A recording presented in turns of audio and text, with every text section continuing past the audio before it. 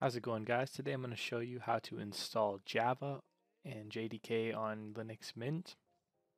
Linux Mint 17.2 to be specific, so we'll install JDK and NetBeans so you can start programming some Java in Linux. So the first thing we need to do is just come down to our internet browser, and we just need to go to netbeans.org. Once you get to netbeans.org, just click NetBeans IDE. Then head over to this orange download button.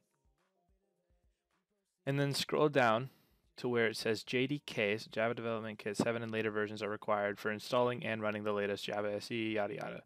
Come down to the JDK with NetBeans IDE link down here and click that.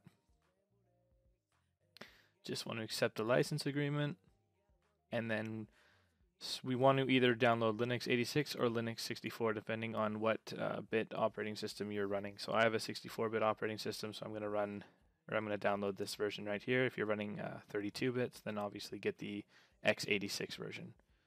So I want this to save to my downloads, so I'm fine with that. I'm going to click save, and I just got to wait for it to download. And I won't make you guys wait for this because my internet's super slow. I got a bunch of stuff going on here. So I'll get back to you in just a few seconds when this is done. Okay, so that took a lot longer than I thought, but we're finally done here. So after you've downloaded the Java Development Kit, you can minimize your browser and then just pop open Terminal. And what we're going to do is we're going to change directories into downloads. And I'm just going to list out all of the files that are in my downloads by typing ls and then hitting enter. And then this comes up right here, so that's what we're after. That's the only thing in my downloads folder, so it makes it easier. So what we're going to do is we're just going to copy this right here, right click, copy. And now what we're going to do is we're going to type chmod plus x and then just paste in the file name. And that just makes it executable. So then hit enter. And now what we want to do is type in sh dot / and then again just paste the name and hit enter. And now you're pretty much good to go. It'll just run through the installation. And I'm going to click next. I'm going to accept the terms to install JUnit. Yep, I wouldn't recommend changing any of these. Just let them let the defaults work for you. And now here we go. It'll install the development kit for us. And I'll pause this just to save everyone some time. Alright, so it's just finishing up. And as you can see, we got the NetBeans program or shortcut on my desktop now. So just gotta wait for this to finish up and we'll be good to go. We'll open the program and just write a simple hello world just to make sure it's working properly, and then after that you're good to go.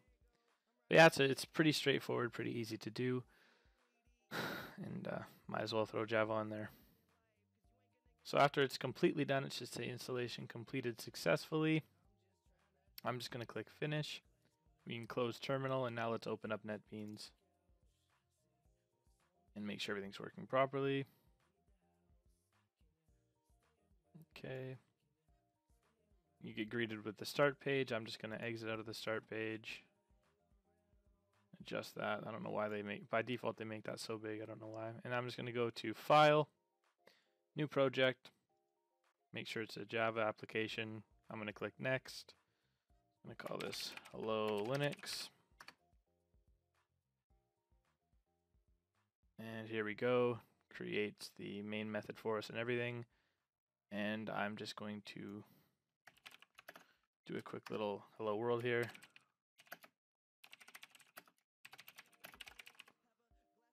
And let's just run this to make sure it's working. Perfect. So everything seems to be working just fine. So thanks for watching, guys. If this video helped you, definitely gives me a thumb up.